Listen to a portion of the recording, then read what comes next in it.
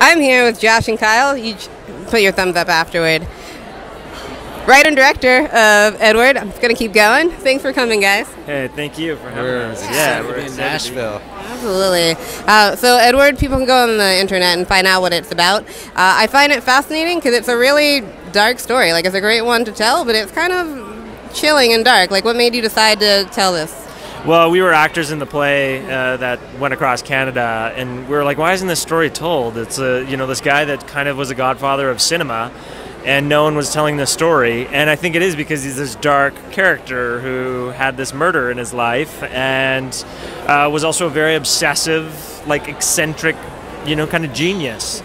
So I think it was a hard story to tell, and so this is the first feature on him. Okay. So did you adapt it from the play, or did you kind of write all of your own stuff? No, it's adapted from the play, yeah. Electric Company out of Vancouver wrote this play, and we optioned it and adapted it because we were very fascinated in his life. Cool. So are you both Canadian? We're both Canadian. Yeah, what part? Vancouver. Yeah. I've not been there.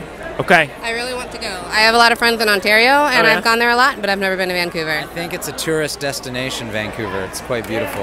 Yes, because you had the Olympics, so now everyone wants to go. I know, the Olympics. Yeah. Excellent. So I feel all the Canadians that I know, though, are really happy, and then you're doing this really dark thing. Like, was it being in the play, like, and doing that all the time, and then doing the movie? Like, you've kind of lived his life pretty much. Like, has that been a tough thing? We literally were reliving his life, trying to recapture these shots. At one point, we were shooting, and we needed a scene where we had llamas in it, because he did shots with animals as well. And I was on the phone with Josh, and he was trying to get llamas into a van to bring them over there. And he said, man, the llamas are not getting into the van. I can't imagine why not. I know.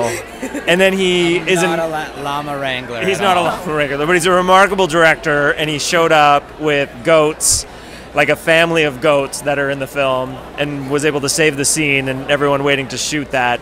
He's a really dark subject, but...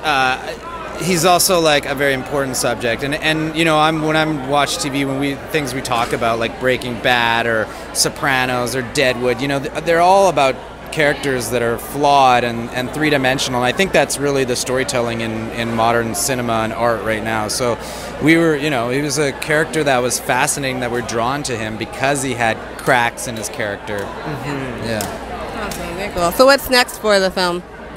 It's going to be going to Newport Beach Film Festival, and we also have a couple of premieres internationally in Europe, which we're excited about. Yeah, very cool. So those will be announced soon.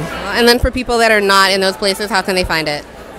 Well, you can keep track of it on our website, motion58.com, or Eadweard Movie on Facebook.